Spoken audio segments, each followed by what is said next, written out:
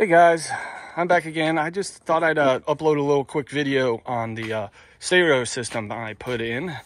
I know I'm done with the exhaust and the engine mods and everything. The only thing I'm waiting on doing is pulling the rear axle out and replacing the brakes and drums and everything. But I thought I'd give you a quick look at the system I hooked up. Turned out pretty nice. I didn't want something overly powerful, but enough, you know, to feel the good music with whether it's country rock or classic rock. So started off with the MP3 player that came with the truck. Then I went down and I added an equalizer. That way the RCA jacks go from the stereo to here, and then you run separate jacks for your mids and highs and then your sub.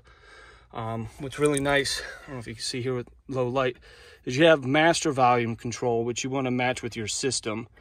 And then you have your balance, but then you have your own bass, subwoofer power, and then your hertz, and then you have your equalizer for your mid bass, mid, and highs.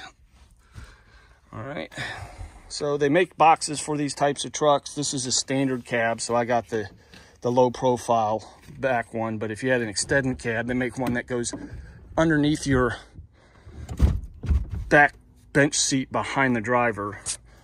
So I opted for the, some lights here. I opted for the 1 EQ, so it's a 5-channel. That way I can just power all the speakers with just one simple amp. Mounted it to the back here. Ran my power wire down this side to the battery. And then, of course, I put a extended battery terminal screw on, so I could just tap right into that. And then the wires and everything, I ran down and underneath the carpet. And of course, for extended standard cab, it was easier just to pull this bench out. So I just pulled the bench out, which gave me an opportunity to actually clean the carpet really good and the seats, and made it easier to install the wire.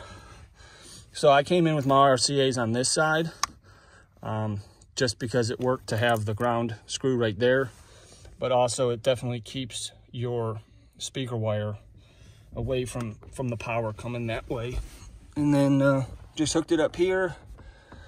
And then I've got a 10-inch MB Quart. MB Quart was renowned for their audio speakers. I also have a set of home theater speakers. So they're really good company, really good speakers. And fits real good, nice and snug behind there.